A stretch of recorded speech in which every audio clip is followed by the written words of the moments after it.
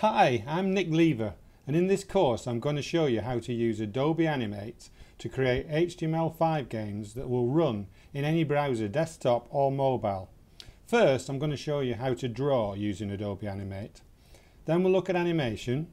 From there we'll look at exporting to HTML and controlling the assets you've created. At this point, we create a Pong game, which we'll enhance with an animated character. And finally we'll look at a game with a space cowboy and aliens. Adobe Animate used to be Flash, which was the #1 choice for casual games up to a few years ago. Adobe changed its name to Animate and concentrated on animation, so it is underused for games these days, but still a really great tool for creating resolution independent HTML5 games. It's going to be fun. This video was from the course Create HTML5 Games using Adobe Animate.